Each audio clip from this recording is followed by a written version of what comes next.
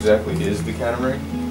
A catamaran is an 18-foot prototype that we're going to use as a model for building plans, which we will then give to humanitarian groups such as the Peace Corps, and they will distribute those plans to third world fishermen so that they can build a boat that's safe to go offshore.